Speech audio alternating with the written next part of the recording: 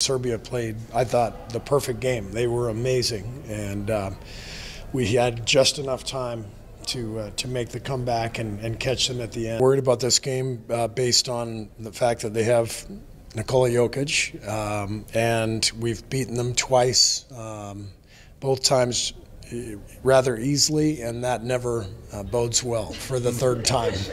And so I told our staff and our team that this was going to be our biggest challenge of the tournament tonight, and it was. They, Avramovic hits 4 threes in the first half. He's a 22% shooter. They played the perfect game. They really did, and we had to play a perfect fourth quarter to come back and beat them. That fourth quarter, you had 5 MVPs on the court, considering both teams, and you guys are playing for everything, your country and everything. That is a pretty big moment. Yeah, great coaching. Who should we put in? How about 5 MVPs?